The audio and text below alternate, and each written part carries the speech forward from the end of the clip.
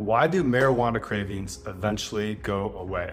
It's because you found something that's better and greater than the marijuana. A lot of people, they get stuck in their marijuana uses because they can't see anything above that. They can't see a future, they can't see relationships, maybe a career. And I was like that too. I only could see what was right in front of me, which is my grinder and my bowl.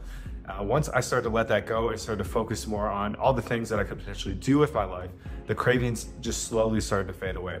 And at about month 4, I remember specifically having some friends over. I had a little bit of weed left that I had been saving. And I just said, hey, you guys can have it. I don't want this.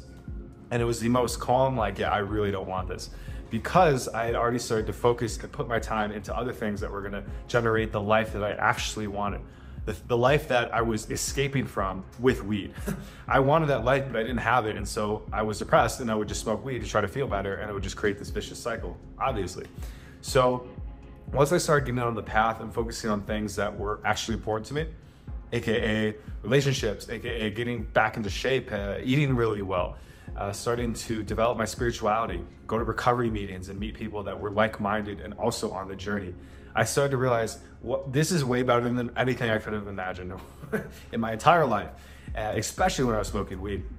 So the question for you today is, what is your future life that could be right around the corner, that could be that thing that gives you that spark and that energy that you've always been looking for?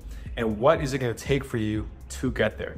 Maybe you don't know exactly, but start charting out some steps. Like, okay, if I can start doing this on a daily basis, incorporating these habits, am I going to get closer or further away from the goal? I can guarantee you, if you're exercising and eating right, no matter what the goal is, unless it's like, being unhealthy and, being a piece of you're gonna be going in the right direction towards that dream life. You might hear me say this too, be like, dude, that's great. You're living your dream life. Like, what? I'm not even close to that. And I understand exactly your mindset and where you're coming from right now, because I was in that spot.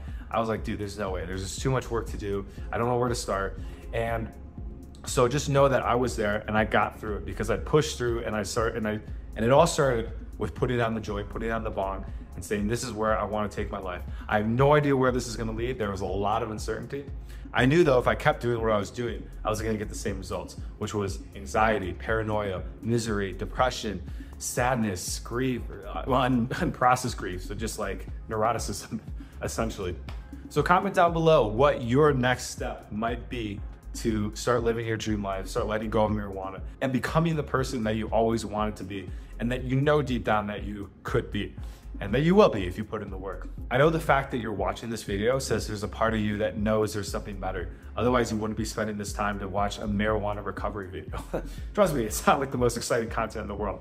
But if you're here, I know that you know that there's something amazing for you right around the corner. So comment and share if you know anybody that is also struggling with weed, and we'll talk to you guys in the next one. Peace.